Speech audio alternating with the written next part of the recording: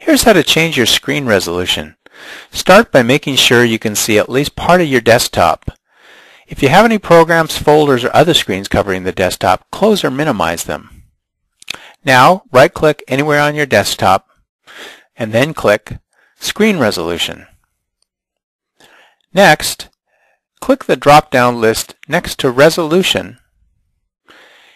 Move the slider to the resolution you want. In most cases, you should select the resolution listed as recommended, especially if you're using a laptop or LCD monitor. Now click anywhere on the page, then click OK.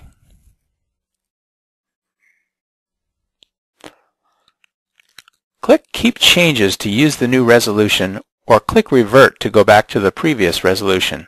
I'll click Keep Changes.